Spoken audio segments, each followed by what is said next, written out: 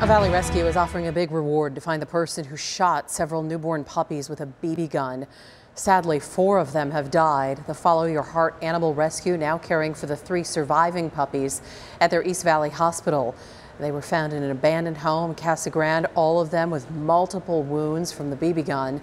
The injury is so severe, it's left them in critical condition. Staff tells ABC 15 they are horrified. They've never seen anything like this.